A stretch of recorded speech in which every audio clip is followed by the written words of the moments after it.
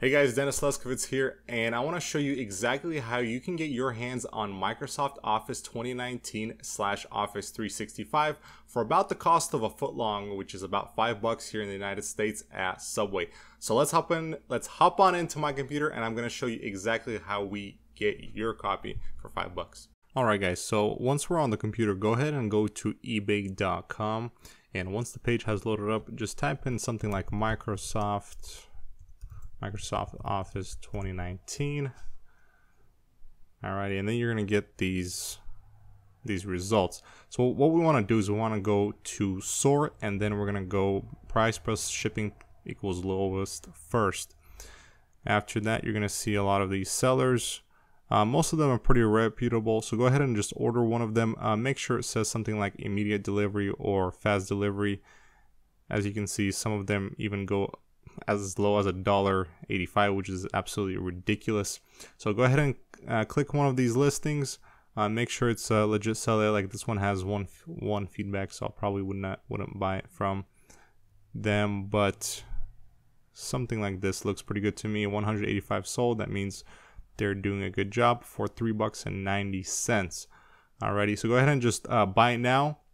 And what will happen is that after a few minutes to maybe a couple hours, they're going to send you a message, and the message is going to look like this. So they're going to send you your username and your password, and they're going to go tell you to log in at office.com.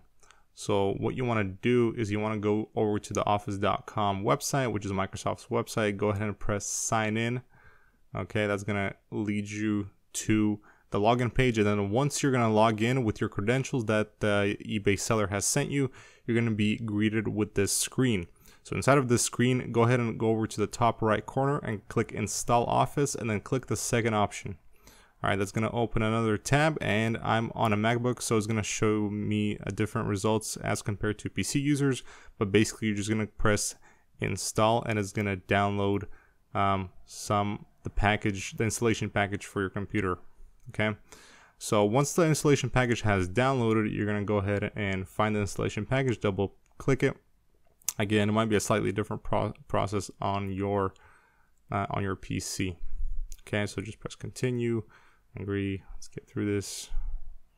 Alrighty, so I'm going to go ahead and skip the part where it's going to be installing it, and I'll catch up with you once the installation finishes.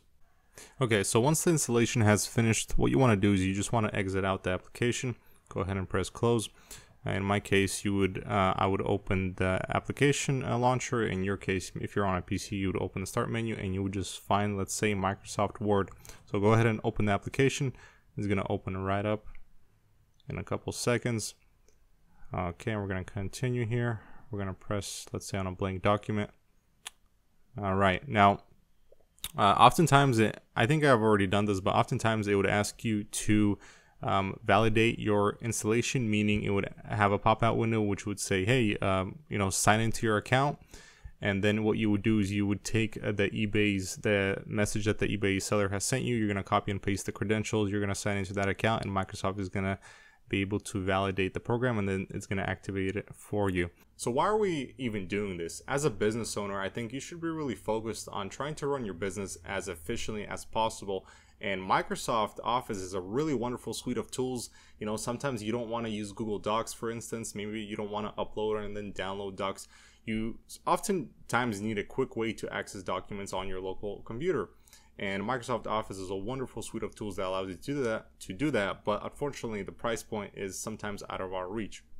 So with this tutorial, it's so much easier for you, especially for the amount of money that you paid for all of this software, to invest a few dollars and have this wonderful suite of tools in your tool bag as a business owner. Again, especially at the price point. So I hope you enjoyed this video. If this video brought you value, please subscribe down below and leave a comment saying thank you, Dennis, and that's going to motivate me to upload more videos and help you guys out even more.